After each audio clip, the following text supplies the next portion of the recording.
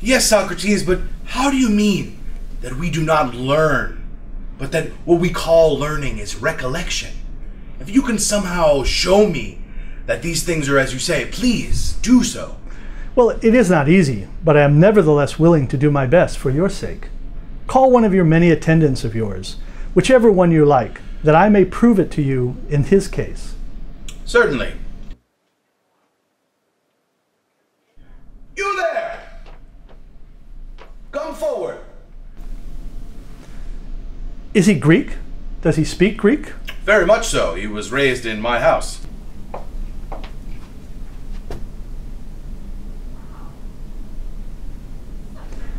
Pay attention then, whether you think he is recollecting or that he is learning from me. I'll pay attention. Now tell me, boy, do you know that a square area is this sort of thing? I do. Then a square area has all these lines, being 4 in number, equal. Certainly. Does it not also have these lines here, through the middle of each side of this square, equal? Yes. Then, could not this sort of area be larger or smaller? Certainly. If then this side were 2 feet, and this other side 2 feet, how many feet would the whole be? Look at it this way. If this side were 2 feet, and this other side only 1 foot, would not the area be once times 2 feet? Yes. But as this other side is also 2 feet, does it not become twice 2? It does. Therefore, it becomes 2 times 2 feet. Yes. How many then are the 2 times 2 feet? After you have calculated it, tell me. 4, Socrates. Then could there not be another area 2 times as large as this one, and of the same sort, having all its lines equal, just as this one? Yes. How many feet then will it be? 8. Come then, try to tell me how large each line of that area will be. For the line of this one is 2 feet. What then is the line of that area 2 times as large? It is clear, Socrates, that the line is 2 times as large. Do you see, Meno, that I am not teaching him anything, but all that I do is ask questions? And now he supposes that he knows what sort of line it is from which an 8-foot area will come to be. Or does it not seem so to you? It does to me. Does he know then? Surely not. For he supposes that it comes from the double line. Yeah. Watch him now recollecting in order just as one should recollect. And you, boy, tell me, do you affirm that from the double line the double area comes to be? I mean this sort of thing. Let it be an area that is not long on this side and short on the other, but equal on every side, just like this one here. And double of this area, that is, an 8-foot area. But see if it still seems to you that it will be that from the double line. It does to me. Then, does this line become double of that if we add another of the same length here? Certainly. From this line, then, you affirm there will be an 8-foot area whenever 4 lines of that length come to be. Yes. But then, let us fill out the drawing from this line with 4 equal lines. Then, would not this one here be what you affirm is the 8-foot area? Certainly. Then in this one here, there are 4 areas, each of which is equal to this 4-foot area. Yes. How many then does it become? Is it not 4 times as great? How not? Then is the area which is 4 times as great a double area? No, by Zeus. But how many times as much is it? 4 times as much. Therefore, boy, from the double line, not the double area, but the 4-fold area comes into being. You speak the truth. For 4 times an area of 4 feet is 16 feet, isn't it? Yes. And from what sort of line does the 8-foot area come to be? Doesn't the 4-fold area come to be from this line? I say so. And the 4-foot area came to be from this half line right here. Yes. Very well. Is not the 8-foot area double of this one? And half of that one? will it not be from a line greater than this one, but less than this one here? Or not? It seems so to me. Fine, keep answering this very thing, what seems so to you. And tell me, is not this line, as we said, 2 feet? And that line 4? Yes. It must be, therefore, that the line of the 8-foot area is greater than this 2-foot line, but less than the 4-foot line. It must. Now try to say what size you affirm it to be. 3 feet. Then, if this is to be 3 feet, let us take of this line 1/2 in addition, and it will be 3 feet. For the foot of this one is 2, and that of the other is 1.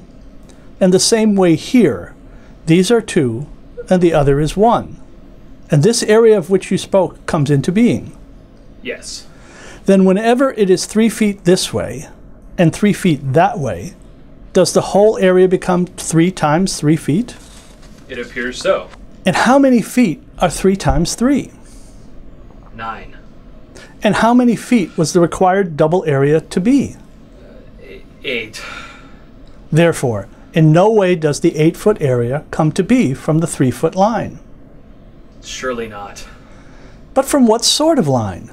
Try to tell us precisely, and if you don't want to count, show us rather, from what sort of line. But by Zeus, Socrates, I for one do not know. Are you considering again, Meno, how far it is that he has now gone in this recollecting? That at first he did not know what the line of the 8-foot area is, just as now he does not know. But however that may be, then he thought he knew, and boldly answered as one who knows. And he did not believe that he was unprovided and perplexed. But now, at this time, he believes that he is unprovided and perplexed. And just as he does not know, he does not think that he knows. You speak the truth. Then is he not better off now about the thing which he did not know? This, too, seems to me so. Then, by making him unprovided and perplexed, and numbing him, just like the torpedo fish, have we in any way harmed him? It doesn't seem so to me. Then at any rate, we have done something useful for the work at hand, as is fitting, for discovering how things are. It seems likely. Well, do you think that before he would have tried to seek for or to learn that which he thought he knew while he did not know, before he fell down into perplexity and want and came to believe that he did not know and longed to know? It does not seem so to me, Socrates. Did he benefit then from being numbed? It seems so to me. Look now at what he will discover from this perplexity and want, searching along with me while I do nothing but ask questions and do not teach. For you, boy, tell me, is not this our 4-foot area? Do you understand? I do. And can we not add here another area equal to it? Yes. And this third one equal to each of these? Yes. And can we add this one in the corner so as to fill it out? Certainly. Then, would it not come about there are these 4 equal areas? Yes. What then? How many times more does this whole area become from that one? 4 times. But what we needed was the double area, or don't you remember? I certainly do. Is this not then a line going from corner to corner and cutting each of these areas in 2? Yes. Then do not these 4 equal lines come about containing this area here? They sure do. Look now, what size is this area? I don't understand. Has not each of these inside lines cut off half of each of these 4 areas? Or not? Yes. Then how many areas of this size are there in this area? 4. And how many in this area here? 2. And what is the relation of 4 to the 2? Double. Then how many feet does this area become? 8. From what kind of line? From this one. From the one stretching from corner to corner of the 4-foot area? Yes.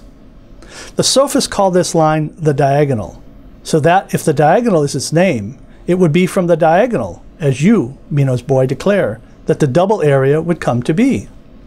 By all means, Socrates. What does it seem to you, Meno? Is there any opinion which he gave in his answers that was not his own? No, they were all his own. And yet he did not know, as we were saying a little while ago.